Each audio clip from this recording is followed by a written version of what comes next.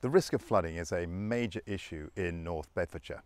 And for the last 5 years, from December 2019 with the flooding in Harold, all the way to more recently with families in Tempsford and in Boston dealing with sewage backups, I've sought to help residents with issues arising from excess water.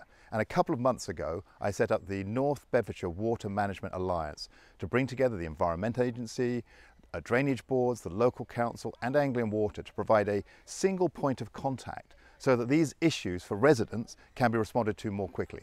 And as importantly, there's more progress we can make in the quality of our rivers.